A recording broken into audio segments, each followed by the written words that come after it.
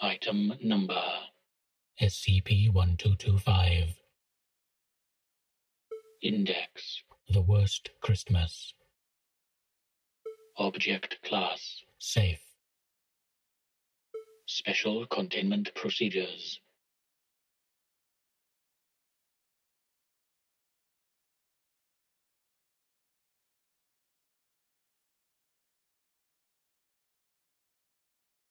SCP-1225 is kept in a locked stainless steel box on a concrete pedestal that is protected from the elements, in a 25-meter by 25-meter roofless containment area open to the air in at least a 180-degree arc. Unless part of an experiment, no sealed or closed containers are allowed within the containment area, including pockets in clothing and end caps on pens. Personnel should spend no more than 60 minutes per 24-hour period within the containment area. Description: SCP-1225 is a spindle-shaped glass ornament with a small loop at the top, allowing it to be hung from a hook.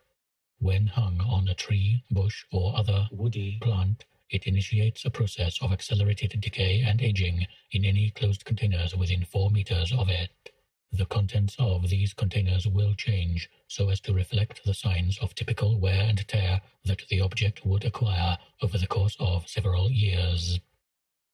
Textiles, clothing, and stuffed plush items become faded and threadbare, often with ripped seams and missing or broken fasteners. Solid-state metal, plastic, or glass objects will display chips, cracks, scratches, and heavy corrosion similar to acid burns. Electronics display both hardware and software problems sufficient to cause fatal shutdowns within a few minutes of use. Foodstuffs will become stale or moldy. Living organisms do not die, but display health problems consistent with age, as well as extended malnourishment, neglect, or abuse. The decay process is rapid, with affected objects displaying approximately 1 year's worth of aging within the first 24 hours of exposure. However, the rate of decay slows over time and asymptotically approaches a maximum of approximately 10 years' worth of aging over the course of 3 weeks. Addendum 1225-D. Study of SCP-1225's pre-containment circumstances, as well as experimentation regarding the aging effects of long-term exposure to SCP-1225, indicate that SCP-1225 has a secondary effect. Any individuals that spend more than 4 hours per 24-hour period within 10 through 12 meters of SCP-1225 begin to display increased levels of aggression, anger, and irritability, decreased patience and frustration tolerance, and exaggeration of negative or annoying personal traits, such as overeating, alcohol consumption, snoring, and unpleasant body odor. This effect persists even when the affected individuals are no longer within range of SCP-1225, but gradually fades over the course of 8 days. This increase in aggravating factors typically results in heightened levels of interpersonal conflict, most commonly expressed by severe verbal or physical fights.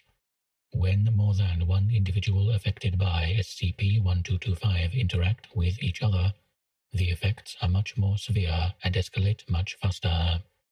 In 27.5% of cases, this results in serious injuries or fatalities.